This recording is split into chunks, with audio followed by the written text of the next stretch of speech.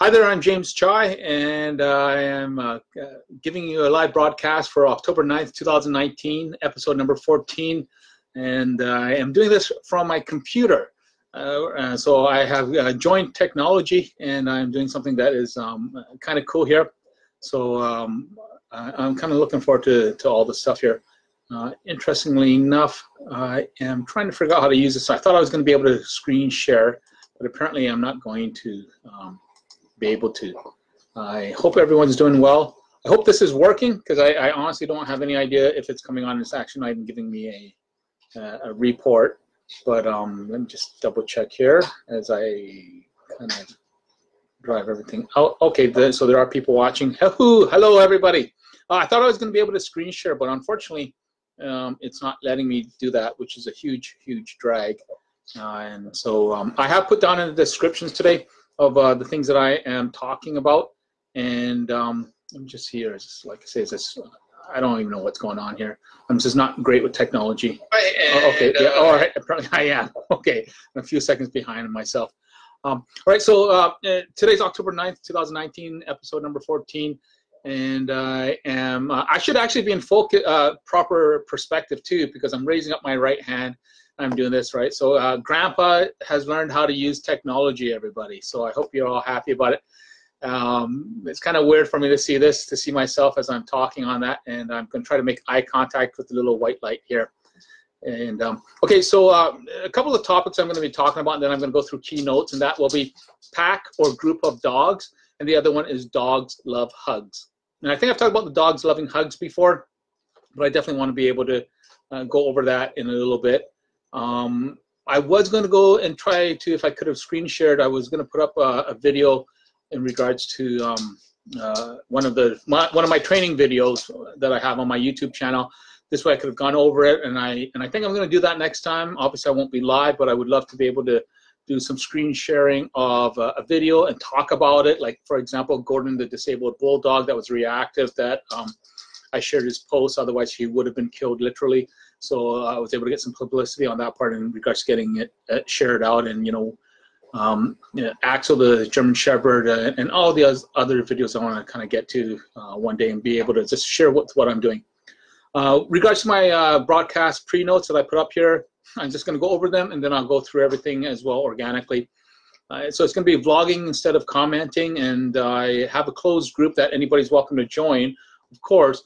But I think I'm just going to keep to just a vlogging instead of commenting, because as I said the other day, is when I have to comment and type it all out, and it takes me literally what would take me 5 minutes to explain will take me 20 minutes, half an hour to figure out how to write it all out, and then to formulate it into that part of just being understood. I want to say thank you to Awesome Mastiff Lovers for hosting a group vlog session this afternoon with me. I want to say thank you to Stephen Elliot out in the UK, who had me come online and also do a training session vlog with one of the dogs that he has there for Jackie. And so hi Stephen, and Jackie as well, named Jackie, who runs Awesome Mastiff Lovers. And I want to say thank you to Peace Love Danes, and I want to say thank you so much to that group as well for doing the support right off the bat and just kind of pushing the work that I do. And then okay, so I'm going to go back to vlogging instead of commenting, and then I want to start the other one is gauging environment that the dog exists and perceives, your dog's bodyguard, tone and speed of voice, eye contact, and be casual, adjust tone immediately, conversational words, children talk, your dog expects the other shoe to drop, dogs 100% love hugs, physical intimacy is trust, coming for affection, gaining trust, understanding relational dependency of touch, how it resets, don't push progress. The other thing I was going to talk about last night that I couldn't, ran out of time. I'm watching the clock here as well. I don't want to go over an hour. Like I say, it takes me 4 to 6 hours to do this. Just by, first I got to think about it, try to write out notes, and then when I do the broadcast, if I do an hour, it takes me another 2 hours to do that broadcast, write keynotes on it, because I have to go over all the points, write it all out, the key points so people can follow it. and then post it up, upload it, and it's really quite consuming. So if you are learning from any of this, I'm please asking you to share my post. I'm asking if you could please subscribe to my YouTube channel, all that stuff. Help me support, help me show and teach the world how to work with dogs without using medication, without using treats. I have 100% accuracy, and I know it sounds absolutely arrogant and so forth like that. It's not meant that way. I'm just pretty straightforward when I talk about things like this. But my success rate, my progress rate is 100%. Never killed a dog, never recommended a dog to be killed. I've never refused a dog, no matter who has approached me with it. So this is something that I'm trying to do. Again, if you can, and thank you, Lori from Peace Love Danes as well, for being one of my first supporters on it. John Pollock as well from the Adoptos Mastiffs and Adoptos Great Dane groups that shares it as well with their everybody with their tens of thousands of members. I really am flattered, humbled by this.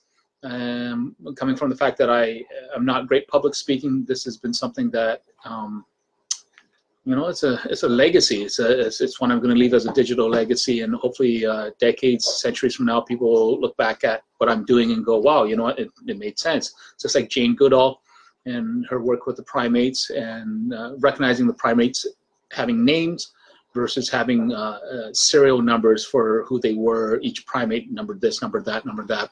What I'm talking about when it comes to the dogs is connecting the dogs on a visceral level, recognizing that dogs indeed have a sentience, an ability to comprehend what is going on, having emotional context, have a rudimentary context in regards to logic processing, how they work instinctively, intuitively on that visceral aspect of it, communication, etc., etc. Okay, going back to the other thing here is introducing a new dysfunctional dog into your existing family of dogs. Importance of preventing immediate dog-on-dog attacks. Watch for opportunistic or predatory nuances. And responsibility is always the humans.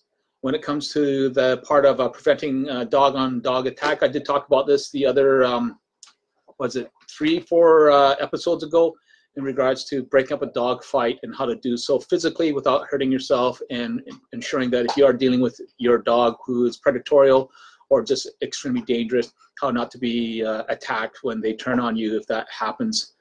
Everything I talk about comes from my experience of over 1,400 days and over 20,000 hours alone with predatory dogs. I have that unique skill set, and these are dogs, again, that have been declared extremely dangerous and have been turned down by master dog trainers, behaviors, people who've writing university textbooks have turned these dogs down.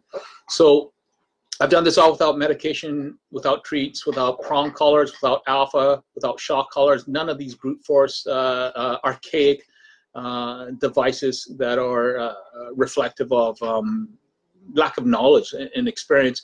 And all of that comes from the academia, from the dog training industry, which continues to not understand what's going on, and they have a 60% success rate, whereas mine is 100%. Okay, so that's a horn that's tooted and all that stuff. When I get past that, I just feel like I always have to talk about that. I apologize if I have a different voice today. I was outside in the working with a really cute dog, and it's just beautiful to see how people are really embracing what I'm doing and really starting to just understand what I'm talking about. They're really starting to understand that it works, and they're not having to use any medication, not having to use any treats, and connecting to their dogs. And their dogs are paying attention, and the movement forward is really well. I want to say thank you to Ivy for hiring me and working with her really adorable hooligan. Who's this is adorable dog, and you know, I'm not going to be too specific about this just in case, you know, but he's just a puppy, and she just needed to have some puppy training done for him and have him understand the psychological aspects to keep him a bit more calmer, so he wasn't so rambunctious. He's a husky actually, in that part, but in regards to every breed has a different aspect of behavior, of course. But they are always still generic templates of psychological behavior that occurs, just like human beings. We all have a psychological template that we follow, whether or not it's one of the 8 that are out there, whenever, you know, whatever it is. We all have that basis. Just like we have stereotypes of humans in regards to race, ethnicities, we do so with dogs, of course, but within reason. But at the end of the day, when you remove the color, you remove the anything, you still have the psychological template that's underneath all of us and how our behavior happens that way. So this is what I do when it comes to working with dogs, and my ability to succeed with these dogs is not anything that is like, oh wow, absolutely amazing. It is just something that we can all do absolutely 100% of the time. And at the end of this, I'll answer some questions as well. So again, I'm really hoping that we can get this this world changed so that dogs aren't being killed. Okay, so I talked about vlogging instead of commenting. So the next thing here is regards to gauging the environment your dog exists and perceives in. So the biggest part about that is our dogs exist in our environment. In a human domesticated environment, our dogs exist in the sense of what are we doing, what we, as in the dog and the human, what are we doing, where are we going, what is the exposure. At the end of the day, dogs being overt codependent and humans being covert codependence, and again, overt being in the sense that dogs are just basically, essentially, openly codependent. I need you, I need you, I need you, human. And humans, whereas we are covert in the sense of, well, you know, we don't really want to show our affection too much publicly, and that is always that part of what we talk about, you know, evolution, survival of the fittest, etc., and that weakness aspect of it that affects us.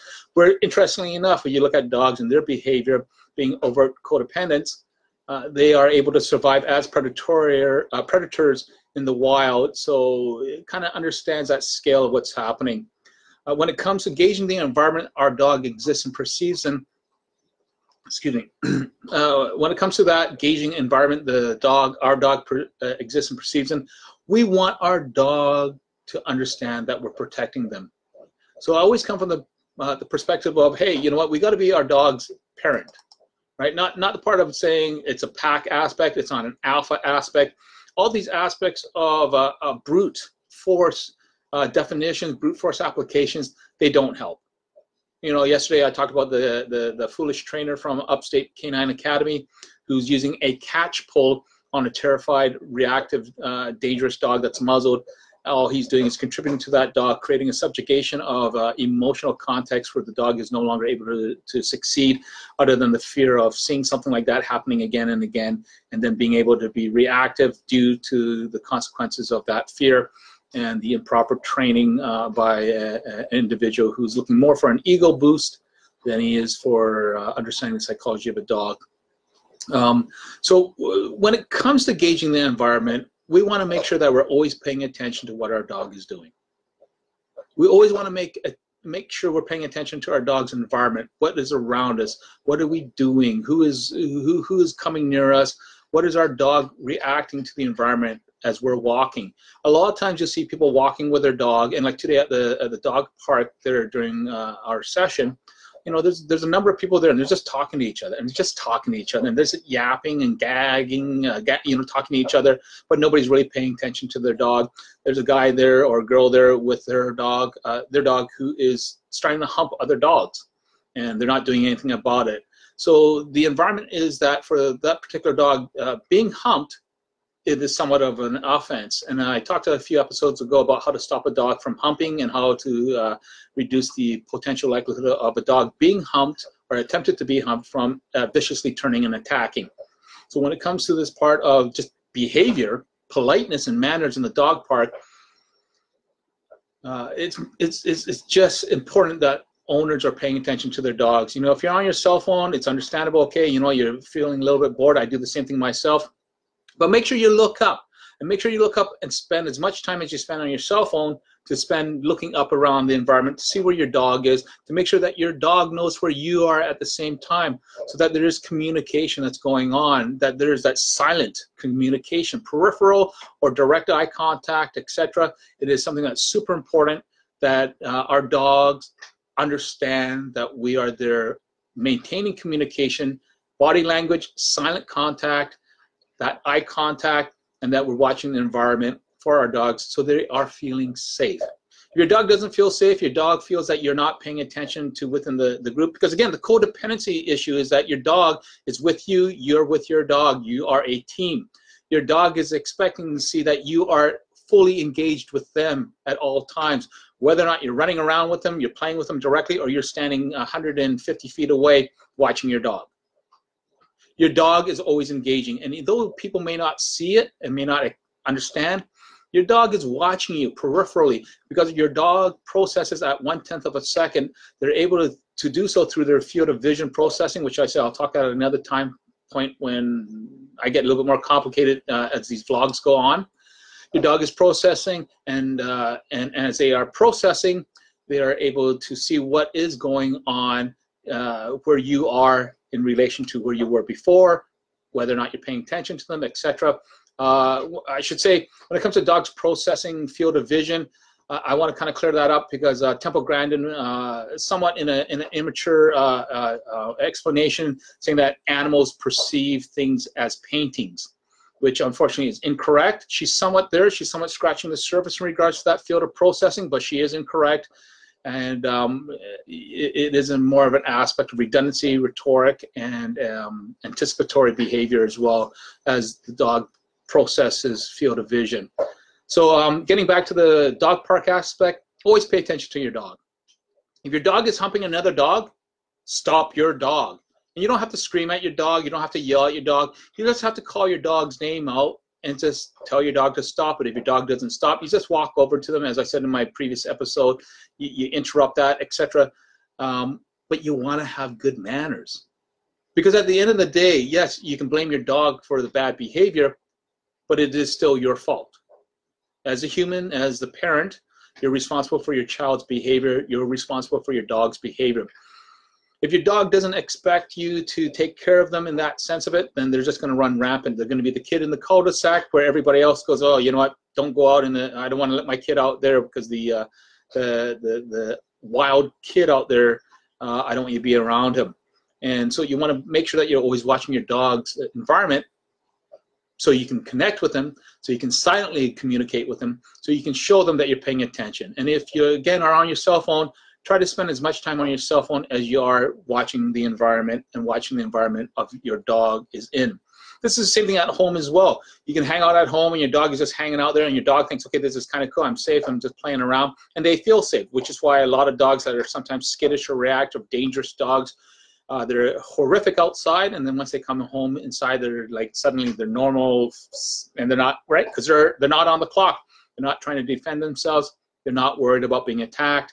They're not worried about noises and so forth, because they're comfortable. The sound, the ambient sound that is happening all the time, your dog is used to it, other than them barking out the window, etc. But you want to make sure that your dog feels that within their environment that they are existing in, that they're perceiving that you are making sure they are safe. And it's as simple as calling out your dog's name. All right, so the next one is the next point is being your dog's bodyguard.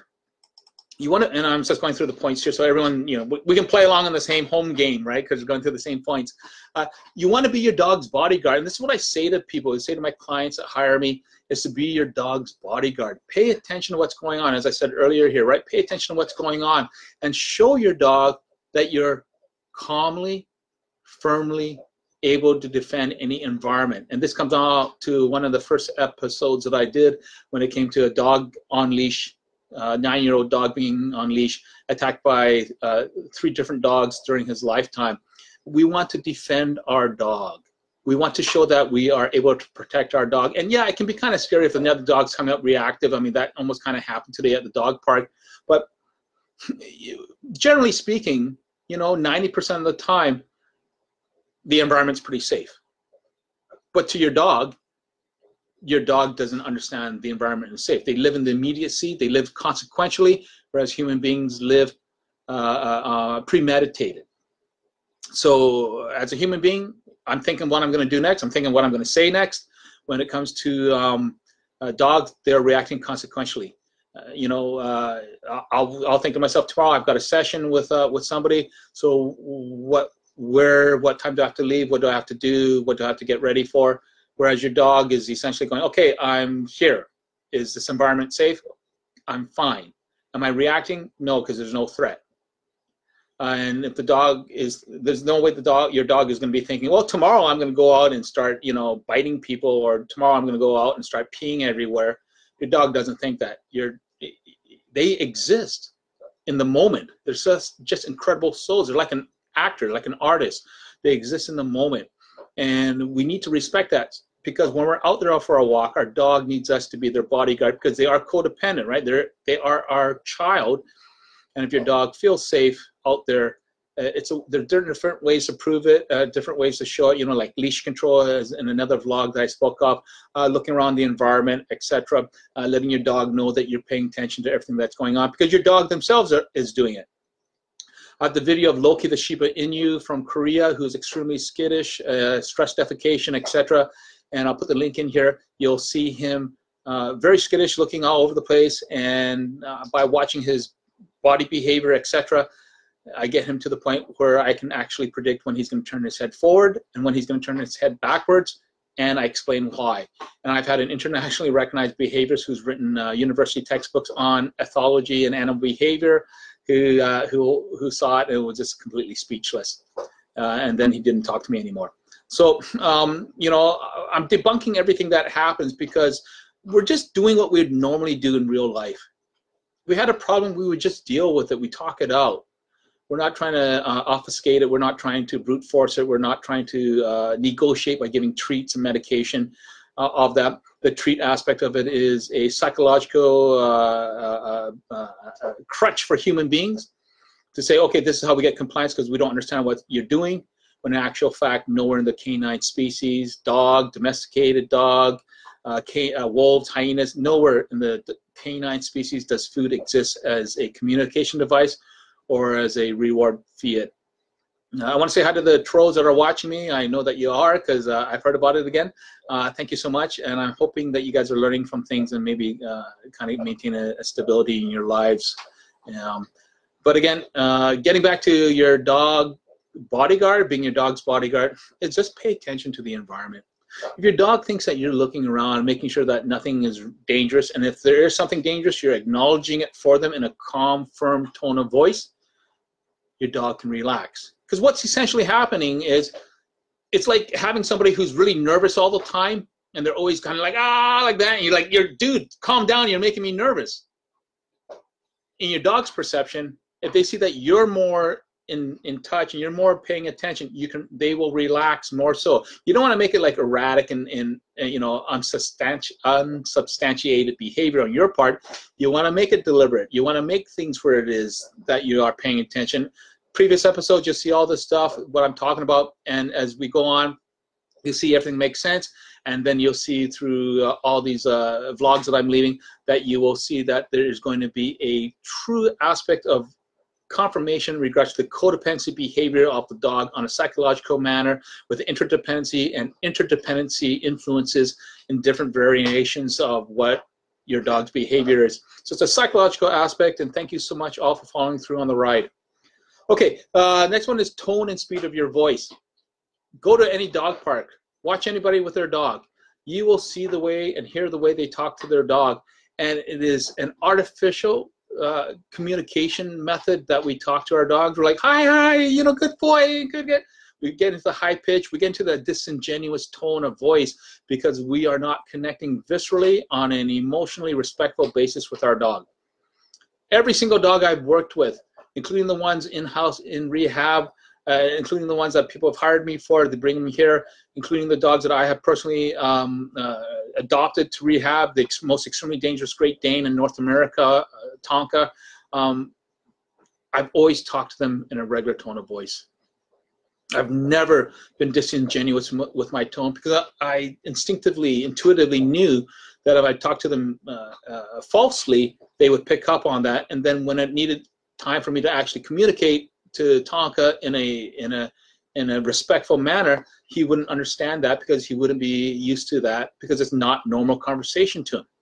And that's why it's important that when you do talk to your dog, that you want to maintain a regular conversation of tone. I'm speaking a little bit quickly here, but you want to maintain a normal tone of voice and normal conversation as you would be talking to somebody on the phone or in person. Your dog picks up on the intonation, on the cadence, the rhythm, the flow, the way we grammatically structure our language as well determines how we talk as well. You can see even when I'm saying the words grammatically and stuttering and so forth like that, That's how we communicate. Our dog picks up on that because they recognize it's normal. When they hear us talking la la la la la like that, they shut down. They realize that you don't have anything to say to them that is relevant. It's like them, like another dog barking at them. You've seen two dogs, and one dog is just barking, barking, barking, barking, barking, and the other dog's just like, whatever. Dog just doing whatever. I don't care. Because it's nagging. It's just disingenuous. It's just something so common that that dog no longer listens to it because it's not relevant anymore. It's disingenuous. It's not real. There's no respect. There's no communication. But when you see a dog that is communicating with each other and they are barking to each other, you notice, like, for example, your dog is in the backyard and he starts barking at another dog barking. He's not barking on top of the other dog. He'll bark, and you can see he'll look up and he'll face up and he'll bark like a husky does. Look up in the sky, he'll bark in the direction of the sound that it's coming from, and then he pauses. Your dog pauses and listens for the response. They're not stupid. Dogs are absolutely brilliant. That's communication. That's why I said in another episode, previous episode, that if we listen to the way our dog barks, we can actually hear the tone of communication. You just need to pick it up. Just like the dolphins and the whales, how they speak to each other, well, not to each other, but, you know, to the other whales and other dolphins, respectively speaking, they listen to the tone. This is the same thing with dogs. If we look at the dogs as material, as superficial, as property, we're never going to have respect for them. We're never going to want to learn what they're doing because we just go, well, it's just a dog. When we listen to the bark, when we listen to the tone, we understand. Same thing like, why does the dog bark? Why does the dog whine? There's reasons. The whining sometimes comes from codependency, low self-esteem, etc., etc. So we want to always be mindful of our tone and our speed of talking. So when I am going to say a dog's name, and I'll use name I used yesterday, Carlson, what I'm going to do is if I've got to call Carlson, he's across a field or across a dog park, and I want to get his attention, I'm going to say, Carlson. That's it. I'm not going to be like, Carlson. Right? You hear the difference. We want to be mindful of the tone and speed of voice. And when it comes to establishing our voice connection, our voice key with our dog, when I work with the owners, I help them discover the key of tone in their voice that their dog picks up on and establishes that affinity, establishes that communication, the dog's voice key. That's what we're doing on that part. Okay, the other aspect is eye contact, right? And like I said, that, you know, if you're on your cell phone and you're paying attention and and your dog is off running off in the dog park, you know, humping other dogs, all that disrespectful mannerisms, you know, it's impolite. And actually, I should say, if your dog is humping other dogs and you're not doing anything about it, and he does it again in another park and he does it again and again, it's not your dog's fault, it's yours. Take responsibility, right? So you just step in like a good parent. Just stop it, right? And it's another episode. So again, if you're on your cell phone and you're like that all the time, you still, if you got to look up, like I say, at least, you know, spend the same amount of time on your cell phone as you do with your dog, and that type of time, as that type of connection, as that type of focus. Focus on your dog the same way as you focus on your cell phone. Spend that same amount of time. You'll be watching your dog. You'll be making eye contact. And you will see your dog starting to make eye contact with you. And then they go from making overt eye contact to making subtle eye contact, peripherally speaking. It's brilliant what dogs do. You would just be absolutely amazed. The predatorial dogs that attempt to kill people, they are incredibly brilliant. They are such smart dogs. Their reasoning, they're just incredibly intelligent dogs because they've been able to exist through all the emotional functionality levels, right up from the base aspects of it, through puppyhood to the adulthood, as through all the abusive aspects of it, on all dynamics on that emotional functionality, on all the dysfunctions, etc., etc. Maintaining eye contact is also an aspect of respect. So you get the people who say to you, don't make eye contact. You see that when I just talked to you, I looked up in the sky here. Always make eye contact. It's not an authoritative aspect of it. It's not a dominant aspect of it. It is not a subjugative aspect of it. It is an actual relational connection. As I said before, if a person you're talking to is not making eye contact with you, you're not going to listen to them. You're going to think there's something wrong. You're going to think they're hiding something. You're not going to go up to somebody, you know, if you're going out with your girlfriend, boyfriend, and you go up to them and go and say, you know, like, I love you. they're going to be, look at me in the eyes, look at me in the eyes. You know, and actually, I don't mean to be rude or anything, but you know, there are women who are well endowed, right? Well endowed. And what's that common joke about it? You know, my eyes are up here. Being genuine, making a connection, trust. When you make that trust connection with your dog, you're maintaining eye contact. You've got to do so with compassion and emotional context when you're speaking to your dog, talking to them, looking at them at that whole time. Your eye contact has to pay attention to what's going on and what your dog is understanding in that eye communication with them.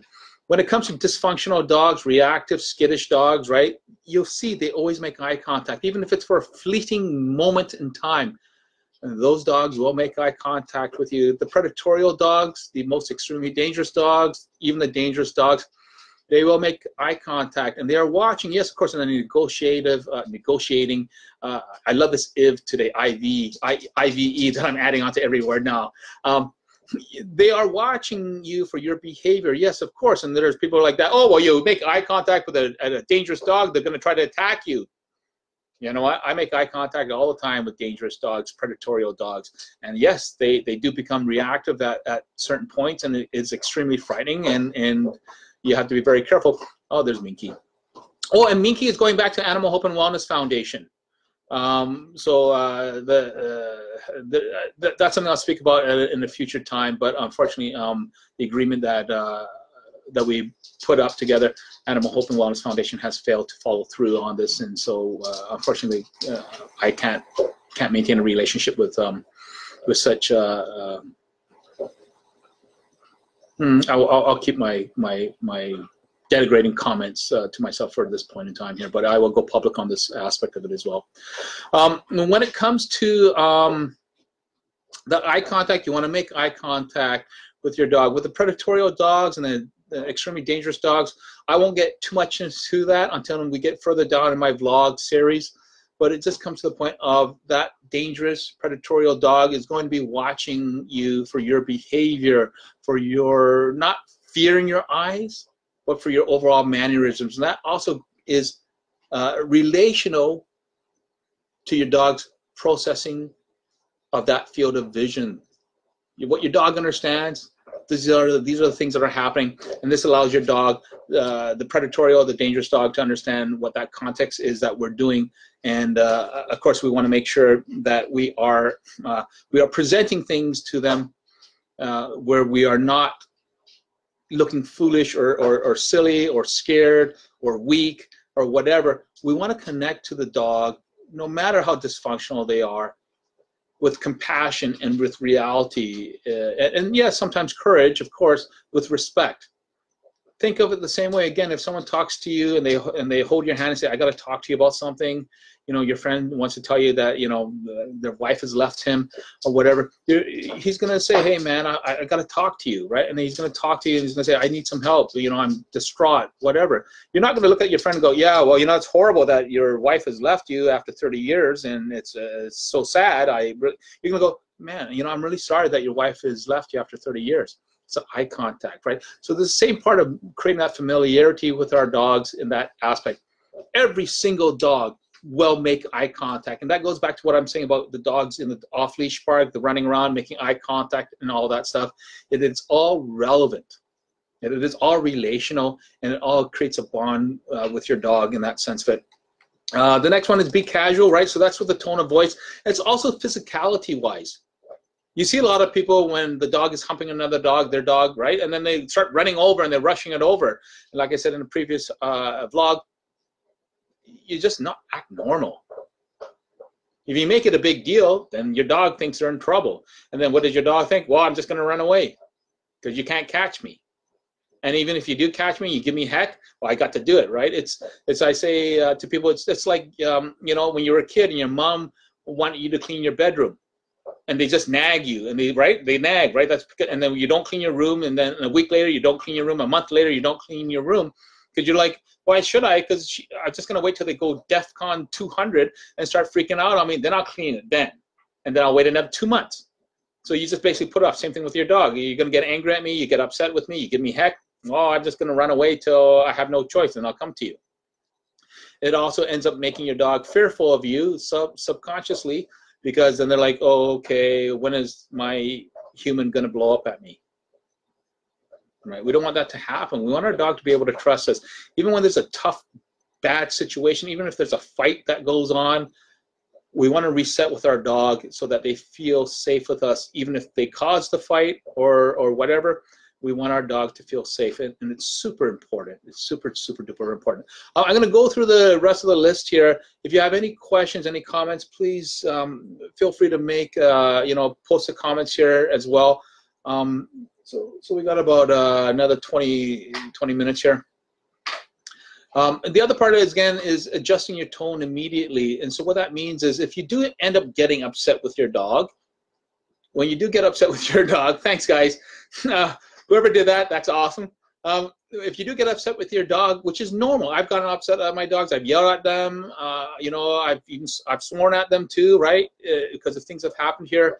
But you got to shift right back down and go, okay, all right, come here. You're okay, good boy. And say your dog's name and calm your physicality as well, and let your dog understand that you're not upset at them. If they're doing something rude or ignorant or getting into a fight with another dog, if you're paying attention and not on your cell phone or not talking to people, you're going to see this happening, and you'll be able to interrupt your dog before it starts to happen. You'll be able to see it if you're paying attention to your dog's behavior. Just like you can predict when your kid is silent for like 20 minutes, you're like, okay, what are they doing? Or, right? And I see the other thing too is when it comes to, when we were kids and, your mom would call out your name, you knew just from the instant she called out your name and the first syllable, even the way she went, took her breath, you knew you were either going to get grounded forever or you're going to go out for ice cream. You can hear these things in the tone of your voice, of your mom's voice.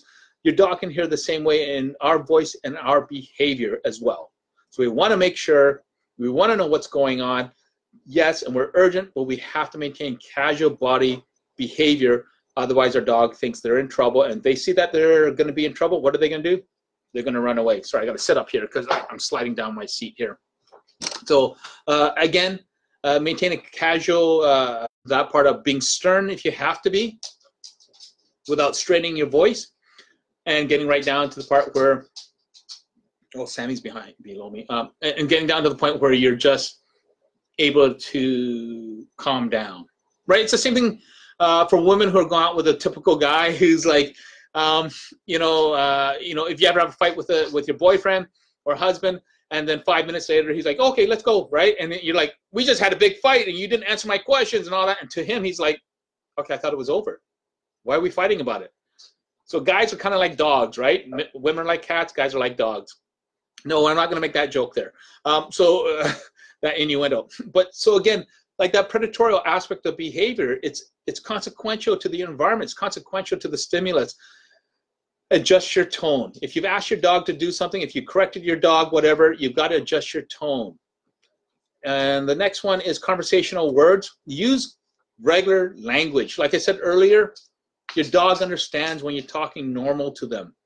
Your dog understands when you're talking to other dogs normally. Oh, Minky and Sammy may end up having a little bit of a play fight now, which they're getting ready to. But yeah, your dog understands the conversational tones that you're having, so use conversational words. Like I said the other day, the dog, Lincoln's barking out the window, stop yelling. And I did it live. I did it live today in the Awesome Mastiff Lovers group as well. He's barking, saying things. Just talk to him, said, stop yelling. Stop it, stop.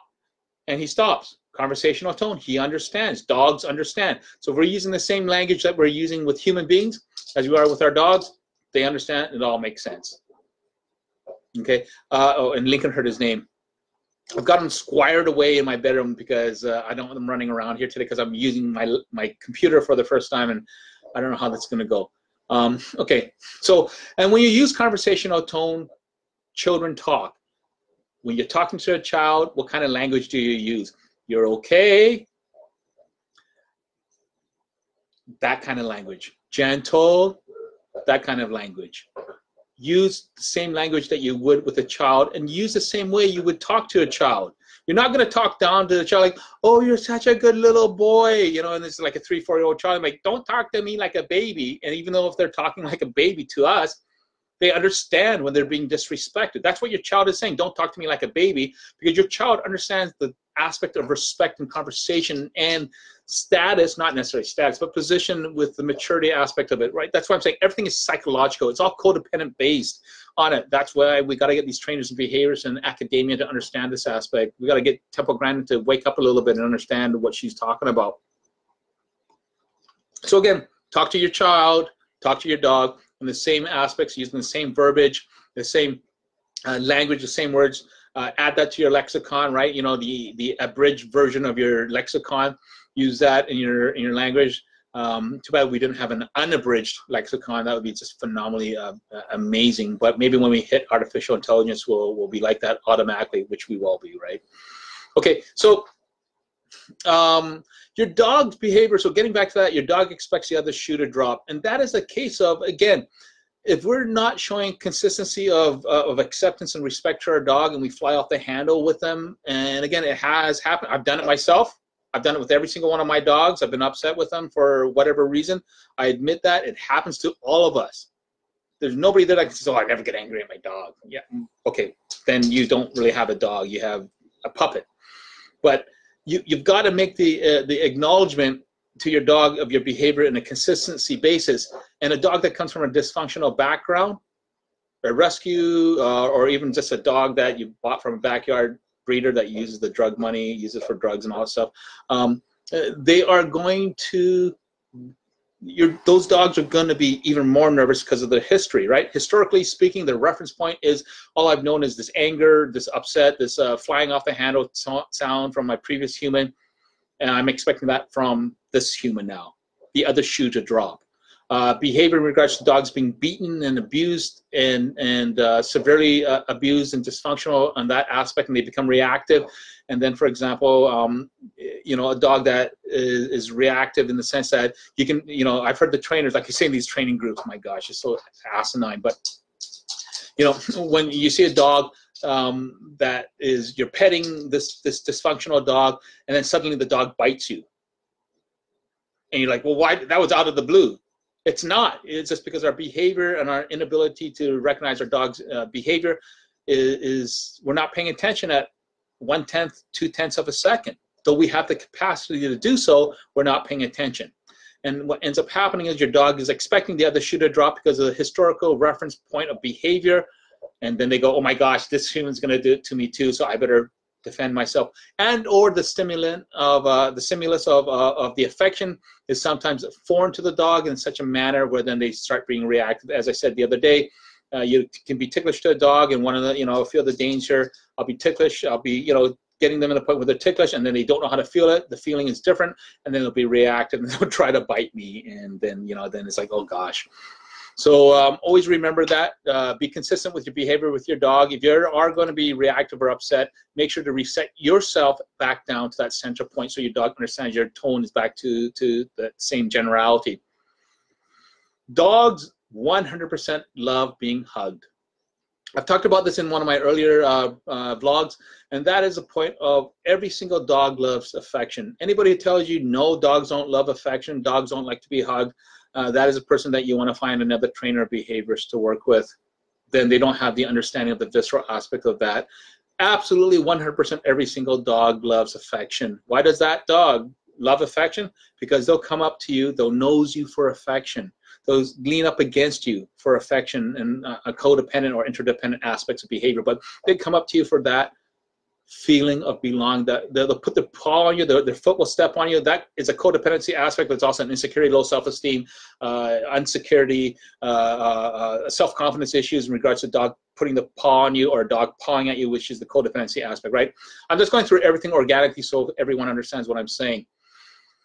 When it comes to the hugs, your dog comes up to you for affection. When you're laying on the couch, your dog will lay beside you, and some people's dogs will lay right on top of you if they could. When you look at the videos, the hidden camera videos of wolves in the caves and all that stuff, the wolves are laying right beside each other. Some are laying on top of each other.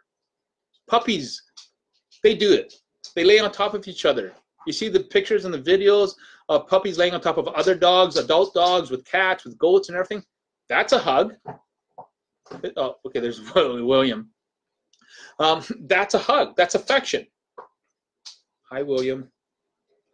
William's a small Dane. He's a like 105, 110 pound Dane. So he's a small Dane. So his head's huge, but he's a small Dane. But he loves affection.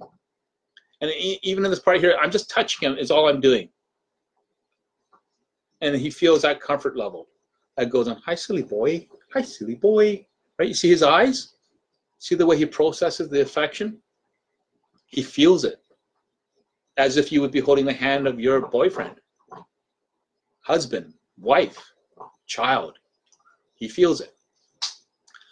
So when it comes to the hug aspect of it, you want to, and I won't get into too much detail about the hugs because it's more specific in regards to developing your dog's trust of being hugged. And I've done this with predatorial dogs over months. It's taken me, but I've done it to the point where in the beginning, if I go to touch them or even near them, they will go attack me. They will stalk me within my own home. They will try to corner me, to be quite vicious to me, to the point where after several months, I can give them a hug, a full hug. My face is right beside their face. And, you know, dogs that have attacked children, dogs that have been quite vicious. You know, even with Nero, I told you the other day, you guys, about him grabbing me by the top of the head just to warn me when I was touching him after the person I was living with, she had gone to work and all that stuff. You know, and then months later, well, actually not months, a few weeks later, I'm giving a full hug. My head is right beside his head, right beside Nero's head. Affection, and he's pulling into his head towards me, right? Those of you who give hugs to your dogs, you notice that when you give your dog a hug, like a real full body hug, that they will start pushing their head against yours. That's affection. So anybody who tells you that dogs don't like hugs, find somebody else to train your dog.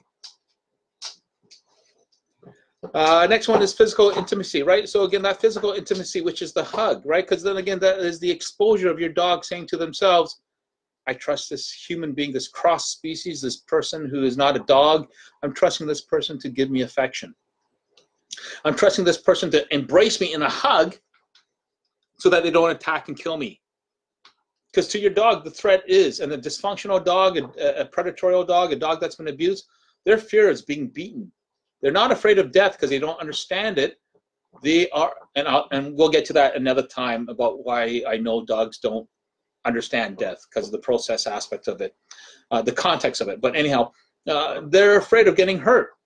A lot of times people who are abusive to their dogs will be abusive. They feel bad and they bring their dog back in for hugs and like, oh, I love you. So they basically create a dichotomy, a duplicit aspect, a discordant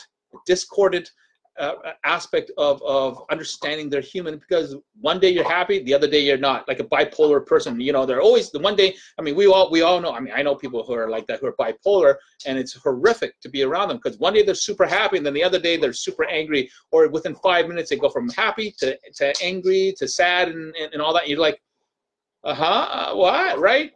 For the dog, for our dogs, they're processing their environment and our interaction with them based on their history.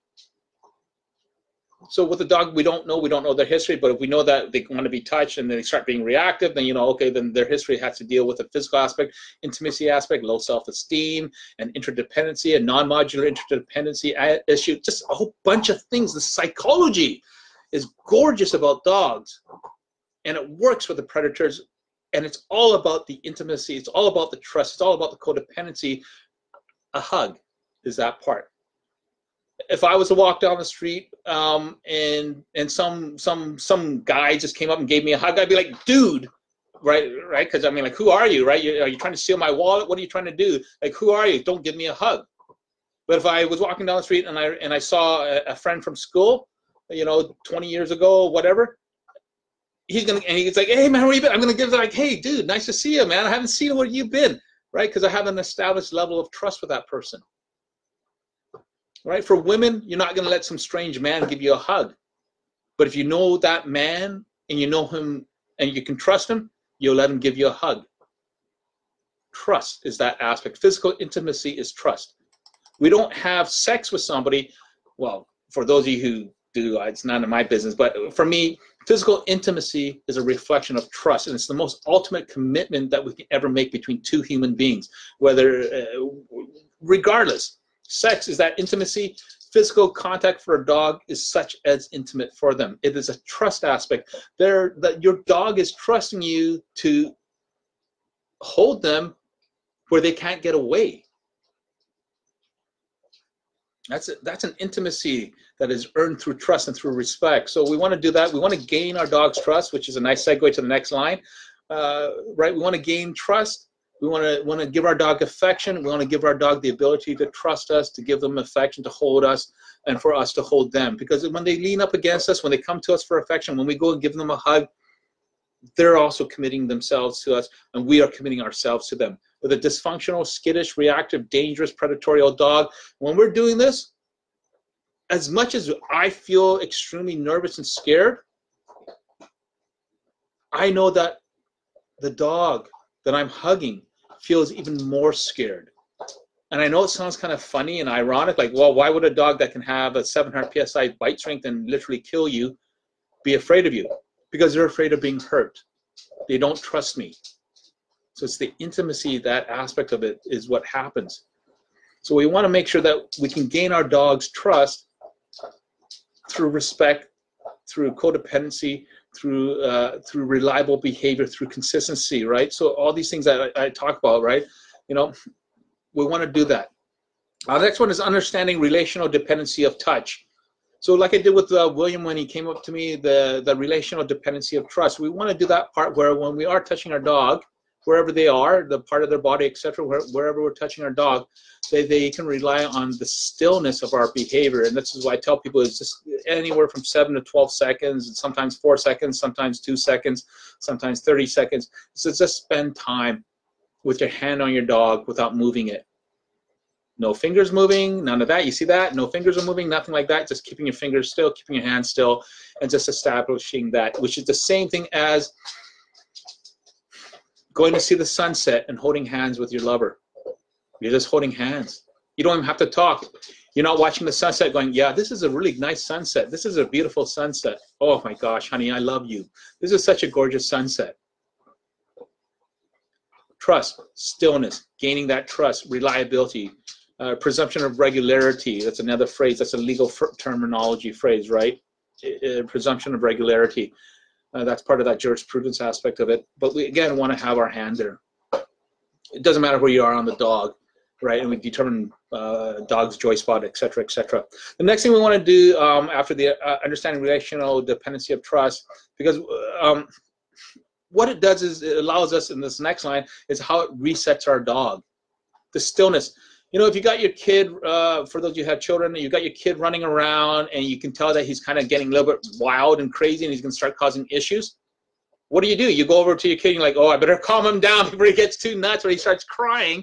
And so you go over and you grab your child and you're like, okay, sit down with me. Oh, mom just wants to show you something. Dad wants to share something with you. I want to tell you a secret, right? You're going to find excuses to do that, of course.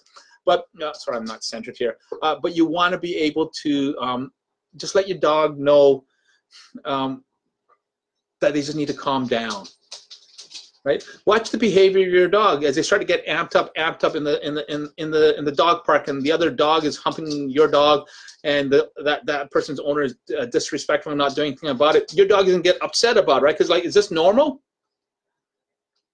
Call your dog over if you have to step in, if you have to intercede. Bring your dog over, reset with them, give them some time to calm down a bit, just touching them, holding them on the side of their body, on the top of their head, on the side. There's certain parts on your dog's body that if you watch your dog while you touch them with the stillness, they're going to pick it up and they'll be like, okay, good. And that stillness has to be consistent, et cetera, et cetera. And it helps your dog to reset because then your dog is no longer feeling anxious. It's like you holding the hand of your child walking across a busy intersection. You can feel when they're about to move, and then eventually your child trusts you, and you feel a firmness of holding between you and your child, and the hand is always firm. But in the beginning, you can always feel your child trying to pull away. Same thing with your dog. Same thing like it is on the leash. All these aspects, watch my previous vlogs. Don't push progress either. Keep it simple, right? The KISS principle, don't push your dog's progress. If you've had some great inroads, Give them a second day to have that same great inroad, right? I talked about yesterday about the plateau of your dog. Don't push your dog because you're trying to change their entire life. If your dog has been like in a certain dysfunctional behavior, and say you have a 1-year-old dog, all they've known for their entire life, up to that 12 months, that 1 year of age, has been dysfunction or reactivity, whatever it is. It's frightened them. It's scared your dog. It's caused your dog to become dysfunctional. That's why they've been surrendered or whatever. And then you get your dog, and people who have worked with me, right? They'll do so, and then they'll start going, "This is great progress," and they're very happy and they're very impressed, and I love that part of it. But then they start trying to push their dog too much, and it's not. It's a very common thing that happens, because then we think, okay, our dog's fixed now, right? There's no such thing as fixed. If somebody has a dysfunction, they have trauma, that person is going to take days, weeks, months, and usually years to get over it. Somebody who's been assaulted as assaulted when they're young, is going to take them years, if not decades, to come to terms with that. Your dog needs that too. It's resonant within their behavior, right? And the psychology is subconscious rooting of their behavior on that rudimentary aspect. And it's not a logical process other than being a false or negative, false positive, etc., or default positive in that processing. It's the emotional context that your dog, just like a human being, is trying to process through. Don't push your dog. Let them have baby steps. Let it be glacial, right? Like a glacier takes millennia to move across inches. Give your dog that time to do so. People are just so quick to push their aspects of their dogs because we think this is great and we want them to help and we have such an endearment to them. But then let's put into context about the timeline. And it is a really difficult thing, right? Because we want so much for our dog to be this amazing dog and have this great life. So let's give them some time to relax and to calm down a bit and all that stuff. Let our dog have time to trust us, right? That gaining that trust aspect. So don't push progress. The dogs I have here, I don't think about them, going for runs and being cuddled with me in 6 months. Even when I got Tonka, I said, and originally I thought it was going to take him 9 to 14 months for progress. And then as I saw more things that come out, then found out he was partially blind, partially deaf, and partial brain damage from being beaten so badly, I then said, I revised this. It could take him anywhere from 12 to 17 months. And yeah, within 4 days, I had him off leash in dog park and able to connect with him verbally so he could trust me and all that stuff. But I knew intimacy-wise, the hugs, giving him a hug and all that stuff, it was going to take time. So 12 to 12, it's this timeline that happens. I didn't look to see the end game. I just said, you know what, this window is what I'm allowing on the open side, and I'm thinking, well, 19 months, 2 years, that's a very long time to wait. That's a very long time to progress. If I have my impatience, because we're, in this world of technologically driven species that we are now, instant, everything's instant. You send a text to somebody, hey, how come they haven't responded? Context. Give your dog that time. They are primal. They are predators. They are logic and emotional based dogs. Logic drive, emotional drive. That's what I call it, right? I'm just going to keep going on this aspect of it. So give them time. I'm not going to have time to go over introducing dysfunctional dog again. I apologize. I feel like I'm that Jimmy Kimmel guy that goes, my apologies to Matt Damon.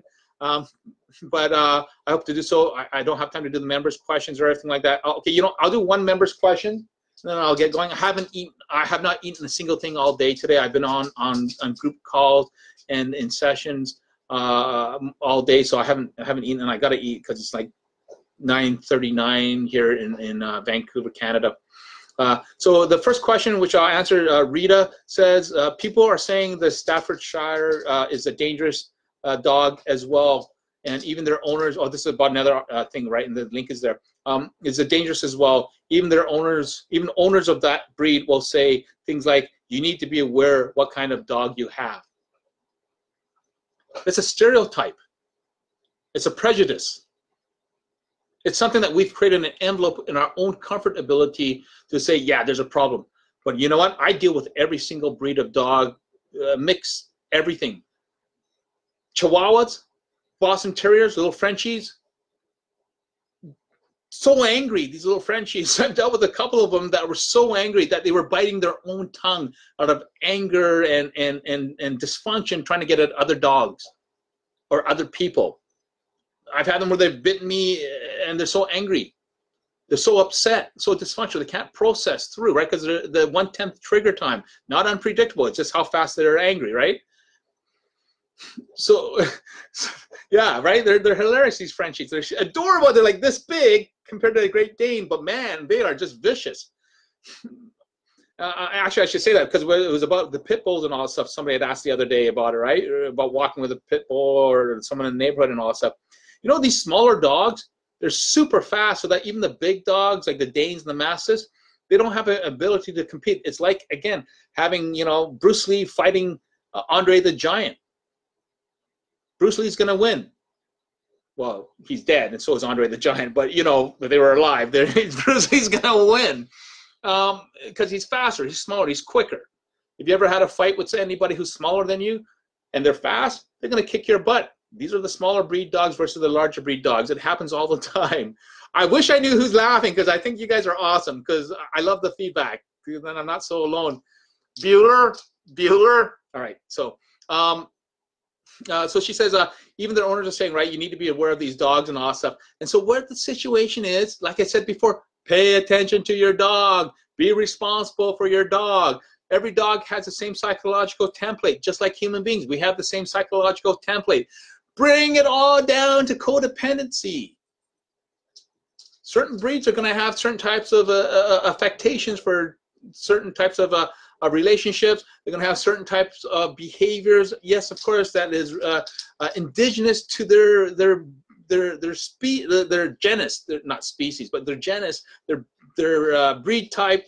Just like, you know, people say Asians are excellent drivers. Thank you for anyone who caught that. Asians are excellent drivers, but we're really bad at math. So you know, it's that part, right? So yeah, we want to recognize there are certain traits on it, but at the end of the day, it's a psychological process that's going on with our dogs. So the Staffordshire, the Pit Bull, the Great Dane. People say Great Danes are really nice. Oh, I've never heard of a dangerous Great Dane. I deal with it every single day. Even today, somebody was telling me about their Great Dane that they're dealing with, and their vet's telling them to kill their Great Dane. It's like, wow. And I said to them, you know what? Just send your Great Dane over to a rescue. It's a different environment, needs a different environment. Your home environment is causing the issue, essentially. Take responsibility, send your Great Dane away to another rescue. But then people are like, well, that's my Great Dane, and he's going to be too dangerous and all that stuff. No, you're just being selfish. Ask a rescue. Explain the environment situation. If it's a dog that is reactive and dangerous, then of course they're because of the limited type of trainers and behaviorists that are out there, then those dogs unfortunately get killed, right? The bite level 6 dogs, bite level 5 dogs are being killed by Ian Dunbar's rhetorical scale, which is quite an immature perception. Mickey, stop. Right? So there we go. He's growling. We just tell him to stop, and he walks away, as he was him and William. It's that scale. Take responsibility of your dog.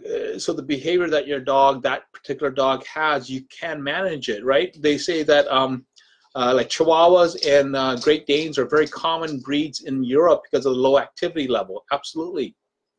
It's relative. You think of Chihuahua and you think of Great Dane, like two different, but it's just the type of behavior and it's a type of relationship that we have with them as well. I've seen, like, you know, aside from my personal experience with vicious predatorial Great Danes, and I've dealt with them personally, the dogs that, again, trainers and behaviors, you know, Dr. Ledger, that's like, kill. You got to kill this dog. There's no way to help. And I'm like, it's easy. It's really straightforward. Like, even Stephen, you can say the same thing when I worked with you online with Jackie today, with that little dog. They're all like that. Labradors, I've seen vicious Labradors. I've seen golden retrievers that are really vicious, and some of you who have them know what I'm talking about. I would surmise 40% of dog owners would say that their dog is reactive, dysfunctional, either skittish, reactive, etc. 40%. 6 million dogs are killed annually in North America. Almost 100 million dogs. So that means about 40 million dogs are like this. Look in the phone book, Google dog trainers and behaviorists. You're going to see, like even in this small town of Vancouver, there's probably 80 different dog trainers and behaviorists here. It's overkill. Okay, so when it comes to the breed, we can have an understanding and a familiarity and understanding the breed-specific aspects on a template, but again, it's how we treat them, how we take care of them. You know, the labs or Goldens are really common in regards to service dogs, but now they're transitioning to other breeds, right? Great Dane for people who have mobility issues and all that stuff, and they're finding that they're having the same type of effectiveness as they would otherwise. Look at the German Shepherds that used to be used by the police, and now they're transitioning to other breeds. Used to be Dobermans before that, and now, you know, they're starting to come into some of the police departments are starting to use pit bulls. It's just this ability to understand that the proper training, proper responsibility that we have for our dogs is what's imperative, and we got to follow that through. If we're not following that through, then we create the problem ourselves, which means we, the human beings, our dog's parent, need to take responsibility. So just keep that in mind. Be responsible. Pay attention to what your dog is doing. Your dog's humping other dogs, stop your dog. Don't be a jerk about it. Don't treat them badly. Just go stop. Just walk up to them, like, just casually, like as if you're telling your brother or sister to knock it off. Just walk up to them and say, stop it. Just stop. Right? Don't make a big deal. Just stop. If they keep it up, you interrupt them again. And the only reason that they keep it up is because they know it's getting attention from you, which then means a certain type of intradependency issue or interdependency issue that's going on as well. So you see what I mean? Like, I can talk all the surface stuff, and it has certain relevance and it has a certain generality, about 60 to 80% of it. But then we come into the dependency issues, the dysfunctions, the psychogenetic aspects, the psychosis of the dog's behavior, which is what I do. But generally speaking, these vlogs and all that stuff are in regards to the affectation of the dog's behavior in general speak. Pay attention to what your dog's doing. Correct them. Don't be a jerk about it. Just be very casual about it. Have conversational tone with your dog. Speak to them with words that you use for a 3 or 4-year-old child as well. And you're going to find this incredible change and shift in your dog when you start talking about them, when you start using their name, when you start talking to them as if they are people. Because they really are, in that sense of emotional basis, right? The emotional context that your dog has with you is just incredibly profound and all that. Okay, so I'm going to be closing off my my vlog. Please share it. Please help me support this aspect. Everything that you've heard, if you've heard it and it makes sense to you and you're finding it worthwhile, please share it. Please invite people to join my closed group so that the more the numbers happen, it's going to go on. I do have a couple links to my Patreon and GoFundMe page. A couple people have donated in the past some money and all that stuff. It's great. I love that because it allows me to then go and donate that time back to people, do pro bono, and also looking for people who have fixed incomes. And then I will pay it forward as well by matching that cost and value to other people as well. Anyone that knows me knows that I have dedicated a significant amount of my life to helping dogs, and I provide significant amount of pro bono. Even before I did the vlogs, I have spent and invested over tens of thousands of dollars in value for pro bono, and I'm in almost 3 dozen groups, 3 dozen rescue organizations that I help. And it's all done for free because, you know, I just got to do it. Again, if you can share my posts, please, that would be awesome. Very much appreciated. If you can subscribe to my YouTube channel, that'd be great. If I can keep the advertising off, which I have been off my website, there's no advertising, there's no pay site, there's absolutely nothing going on there. And I hope that I can keep it free forever. The vlogs are going to go on for free. Thank goodness that YouTube is free. Going to leave that on YouTube as well. I love you guys. Oh my gosh, you guys are gorgeous. It just really, that's like makes me almost want to tear up a bit.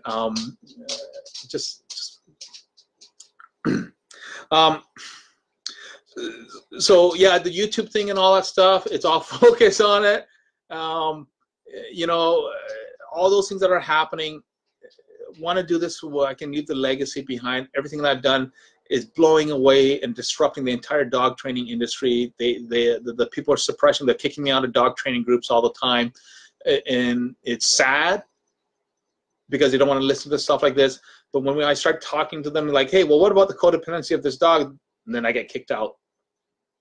But then again, at the same time, they're going to the vet and getting medication, prescriptions to deal with their dog's behavior, which is psychological. Well, then the psychology is a codependency aspect rooted on all those dysfunctions. And then they're just shooting themselves in the foot.